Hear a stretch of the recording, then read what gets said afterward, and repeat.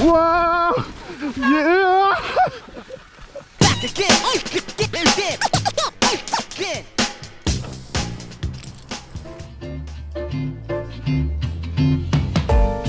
You may remember from my last video I was super excited about getting a new custom designed mountain bike camper van. Back around Christmas time I actually headed down to the converters down in London to have a talk with them about the design and what we were going to put in it.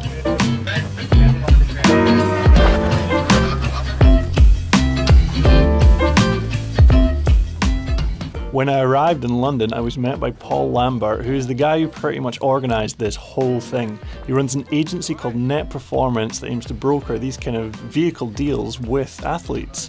We jammed my Megatower in XXL size in the back of his van, and needless to say, it was a lot wider than his van. And then we headed to P-Dubs, the van converters who are going to trick out my new vehicle. When we arrived, we met the owner Peter, and he talked me through all the different materials and fabrics and colours that we can put in the new van, and it was super interesting to see in other projects they were working on. Canvases, wood samples, material samples, basically everything. Alright, let's have a look. Feels soft like real leather, but it's not. It's actually fake. Okay. So when you go to Mercedes or Volkswagen and you buy a top of the range Mercedes, you don't actually buy real leather anymore. They haven't been doing that for the past 15 years. They might say it's leather, but it's not. Huh. It's actually fake. But Shit, but they just got better at faking it. they've just got better at faking it. So the back of it, you can see it's not real hide. So these are like Audi RS3 seats. What we've done is we've customised them so Volkswagen T5 armrests actually fit on them.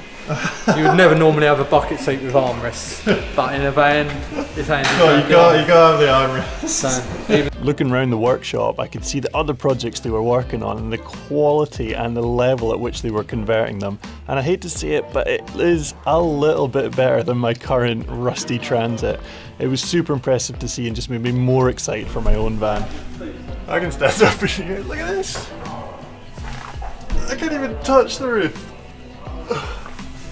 While we were there, we talked with Peter on what kind of things I'd want in my new van, and this is what we came up with. So excuse the rudimentary drawing, but usually what happens, and the way I designed my old van, is you have the bikes in this rear section of the van, and we're going to do that with a difference. So usually there is a dividing wall at the back, and then the bikes go in this rear segment. And most other vans, especially the T5s, this area here gets turned into storage, kitchen, and all that good stuff you need in a camper van. And we're going to do that as well, so not too much different, but the one thing I really want is the ability to put my bikes in fully built, because when you store them in the back you have to take the front wheel off, and with my massive bikes you have to take both wheels off, and we don't want that. So the plan is, this segment of wall here is on rails, and these rails run the full length of the van. And actually, while we're here, I should put the bed in. So we have a rock and roll bed which has this dividing wall attached to it, but the whole thing, like I said, is on rails that run the full length of the van. And what we're going to be able to do is this dividing wall and the bed are going to be able to slide all the way up to the front, leaving a long section of van which will be big enough to fit my bikes. And also these rails will have bike mounts attached into them as well, so the bikes can either be put in sideways if you want to have the full living area still available, or it can be slid all the way up and you can put the bikes in fully built. This is amazing.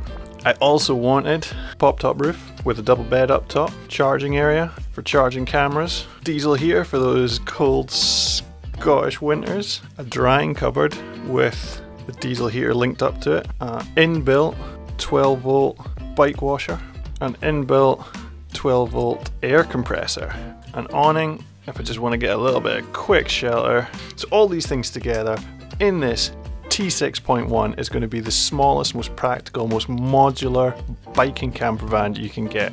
I cannot wait to get it. Since this video happened, P-dubs have actually started converting my van and been sending me little photo and video updates. Ben Cathro's T6.1 coming into the workshop, ready for its conversion. The guys have stripped the van out clean. They have been wiring new electrics for all the different equipment they're going to put in. They've cut holes in the side, they've cut holes in the roof, they put in insulation, run more wiring, they put the pop-top roof in, and they built some of the equipment for inside. But because of the whole lockdown thing going on right now, it's not quite finished. But I will have it soon.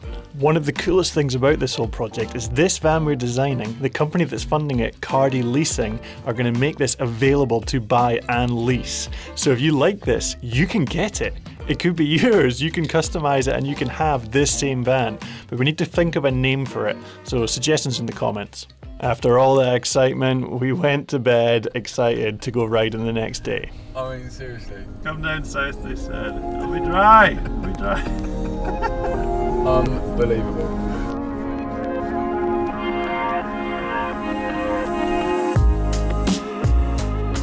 Myself and Paul were joining in the Pedal and Spoke Bike Shop Christmas ride on what is, without a doubt, the wettest day of the year. Have you ever been around it before, riding? No, like I've not ridden south of South Wales. Oh really? So I've never been down this end of the country with a bike. Quite excited. Yeah, it'd be good. Yeah? Hey. Yeah. Where are we going then? Where are we going, Chief? We're gonna go up to Viewpoint, Viewpoint. Pots, Crackpipe, Southern Special, Telegraph Row, Logan's Run, Kiddie, off Dave, Barry Knows Best, maybe Barry Knows Better, John the Bat, yeah, the names, man, we'll keep reading them off. He's got it all planned out. Horrendous. Oh. I'm wet now.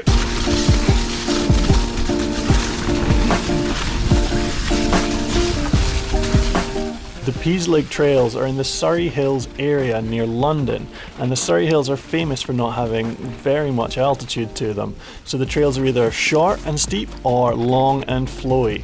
I'd never ridden them before, didn't know what to expect, so I'm just going to show you the best bits of the day.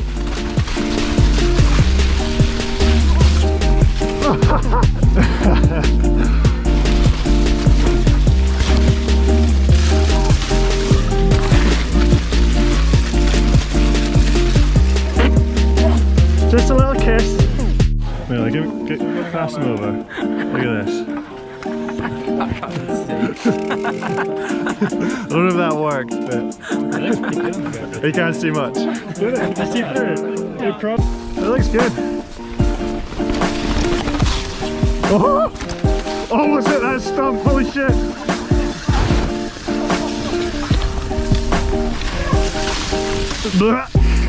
You get in for a wee cruiser.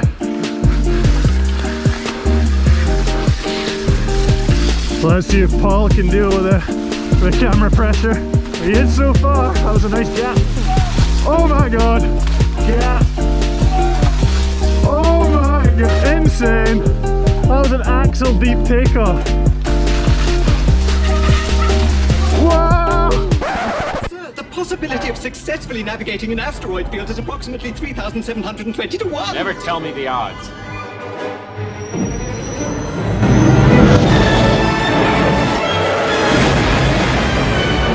You know what you're doing. Yeah, me too. I got 2 clips of you and you nearly die in both of them. Okay, there. Uplift system. He's just coasting, look at him.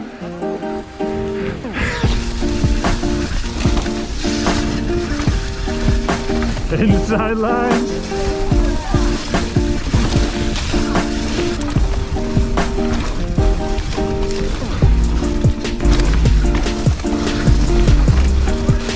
I'm blowing out my bum. This is a peddly one.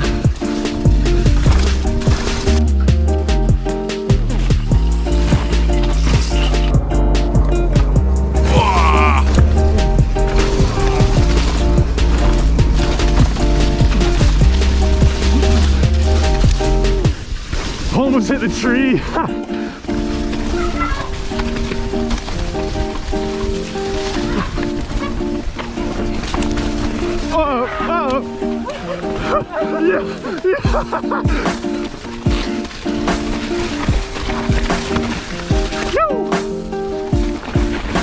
Whoa!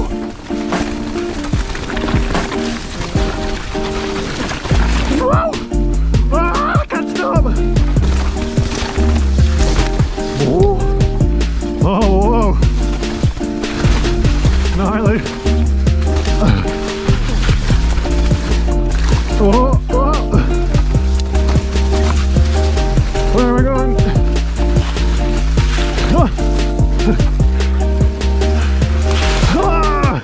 We're off for food. Cool, nice to see you. Yo. See you, man. Yeah. Not a bad day considering the weather. We cleaned ourselves off, got some food in, and I have to say, first day riding Surrey Hills was pretty good. I had one more day left on my trip, and for that we were meeting with GMBN to record a podcast. So day 3 on Sunday, what we have done this morning is hooked up with GMBN. We're going to do a little podcast this morning, and they've got a bigger crew than I thought. I thought it might just be one guy, but no, there's a few. We've got the producer. Yeah, do that. We have the talent, which is this guy. Oh yeah, I really agree, that's great. And then we have the filmer / editor. And the white balance is all over the place, hang on. The actual GMBN crew were manned by presenter Henry Quinney, Ben Hislop, the producer, and Jack Gill, the filmer and editor. We recorded about an hour-long podcast chatting about my plans for the year before they all went to crap. And if you want to see that, there's a link in the description. Head over to GMBN. We've got none other than Ben Cathro, who is... If you could do that again, but not sit up, just you... Cut your head out. I had a few hours until my train, so we thought it'd be rude not to go out for a sneaky ride with the GMBN boys and hit some different trails at Slik. Yeah, it's not dried out. My shoes are wet again. Locals got a lead. Rip, rip, rip, rip, rip, rip.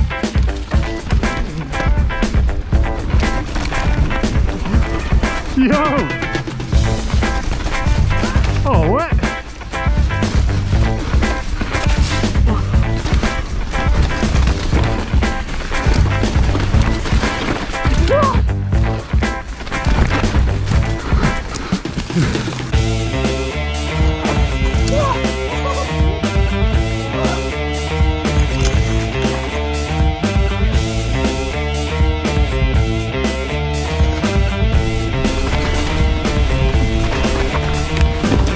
I'm gonna follow Henry, he knows where he's going.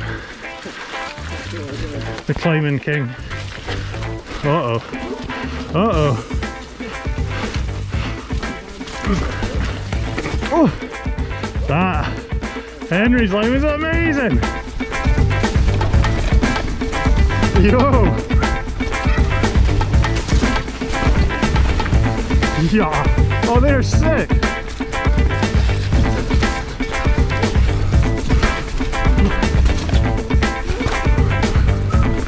Inside lines from Henry. Woo! Take the dry line. Trevor! Oh no, I can feel someone behind me.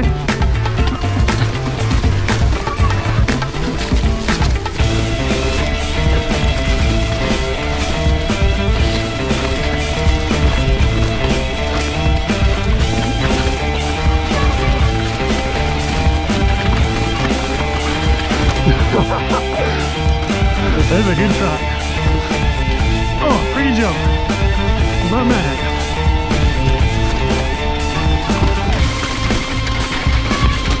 No idea where I'm going. Uh-oh. Oh! There's a couple of good gaps going on though. Well, I think it's pretty undeniable that was a pretty rad trip down to London, and super excited about getting the new van. If you don't want to miss that, you can subscribe. If you enjoyed this video, you can hit the like button if you want. And I got to say massive thanks to Paul for organising this whole thing. He took me back to the train station, sent me home, and off I went back to Scotland. I'll be back down in a bit to get that new van. Tune in next time for stuff.